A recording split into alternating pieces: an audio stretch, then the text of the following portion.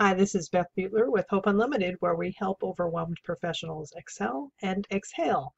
Today, I'd like to encourage you to take a miniature retreat in your day to breathe and relax.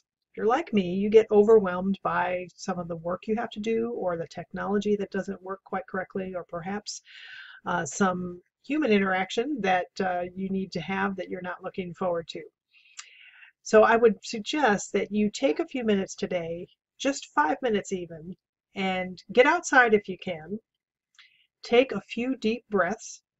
And if you are a person to jot things down and write things down, take some paper with you. Maybe if you have a journal, it might be good to carry one around, or even on your smartphone if you have a journal, and jot down 3 things about your job, specifically about your job, that you are thankful for. Try to be thankful for something besides the paycheck.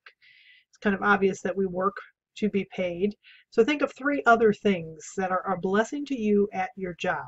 That's just a quick 5-minute breathing exercise. Breathe and relax and get into an attitude of gratefulness before you go back into your day. So tag this into your lunch hour, or perhaps if you take a coffee break or something, just get aside for your sake of your health and for the people around you, and just some peace in your own mind and heart that's couched with some gratefulness for your job.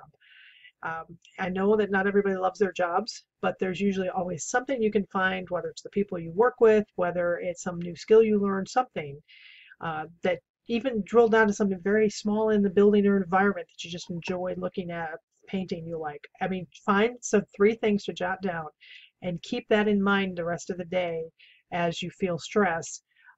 Taking those little work retreats, something very valuable to do, and will help you have a better day. Thanks.